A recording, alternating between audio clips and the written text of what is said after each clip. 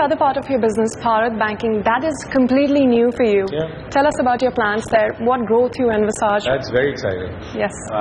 So that 15 of the 23 branches will be in rural Madhya Pradesh, in the 3 districts of Madhya Pradesh. We call it Bharat Banking. Yeah. What it means is, it's really rural banking. Now the technology exists in a very cost-effective manner for us to, again, completely raise the bar on service. And our commitment is that we will take banking to the community. We don't expect these people to come to the bank branch. So we have designed a hub and spoke system for delivering services in this manner.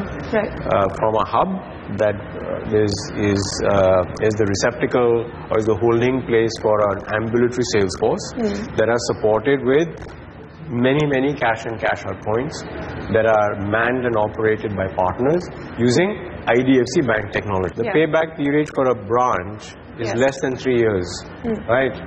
Once you paid back for the not very substantial capital that is required to create this architecture on a per branch basis, the return on equity for each ecosystem on a branch is between 15 and 20%. And so you will be profitable from day one in rural banking? No, you cannot be profitable from day one. You'll be profitable from day, third year, which is the payback period. And then it depends on how fast we grow our branch infrastructure.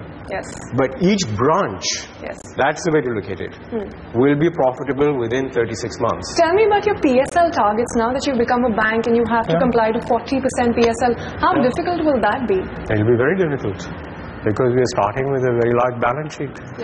So if you start with a 55,000 crore loan book and that's growing at whatever, 10% a year, every year the challenge for meeting our PSL requirements grows.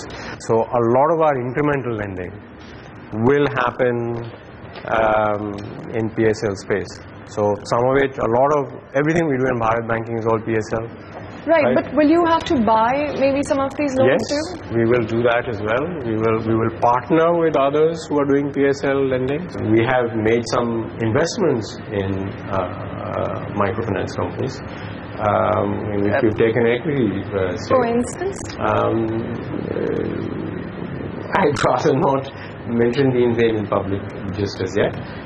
But there are these kinds of relationships in which we've got a small equity stake.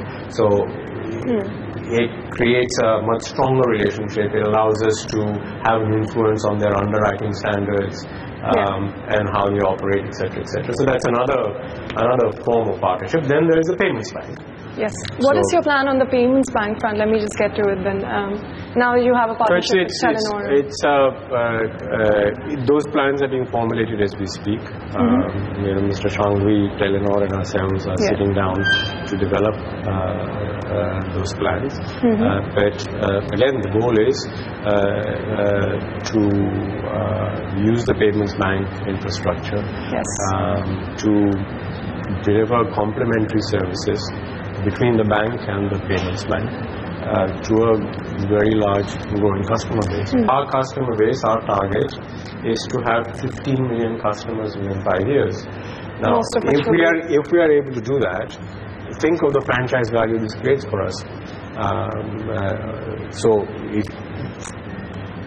roll forward 10 years and we have 15 million customers that we acquired, with 10 years from now will be closer to 25 million.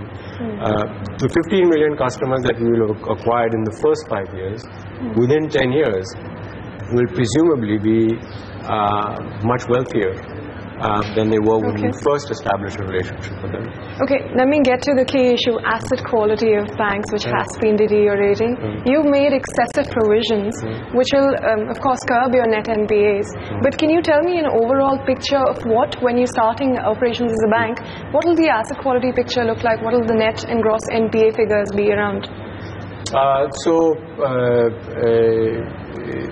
Net NPAs are around 2%. Okay. Our total restructured assets, our total stressed assets, which is basically restructured assets and gross NPAs, are in the range of, it's a large number, it's in the range of 9% to 10% of our book. Okay. And against that, we have 4,500 crores of provisions. And what is the longer term plan?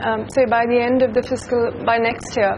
In percentage terms, these things will shrink as our balance sheet grows. Yeah. But in absolute terms, these assets are not going to disappear. Yes. And so our goal is to recover value from this portfolio. Effectively, we have, unlike any other financial institution, we have effectively, by taking these aggressive provisions, we have created de facto a mini bad bank.